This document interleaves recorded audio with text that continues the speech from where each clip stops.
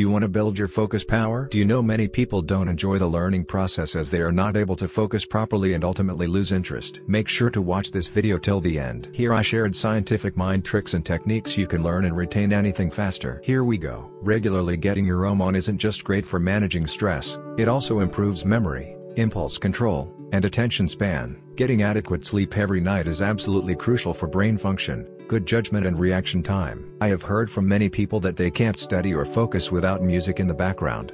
The same thing happens to me. I find myself more productive and can concentrate with more efficiency if I have music by my side. I didn't know the reason behind this but came to know when I researched this topic. Music makes the mind more receptive to new information as well as improve memory by engaging different areas of the brain. Allocating time to relax is important to avoid burnout, but it's even better to do so with people who make you giggle.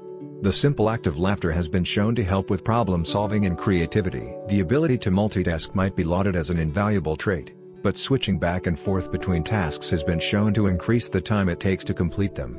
Try to embody a different strength, single-mindedness. Though it might seem that typing your notes on a laptop during a conference or lecture will be more thorough, thus helping you learn faster, it doesn't work that way.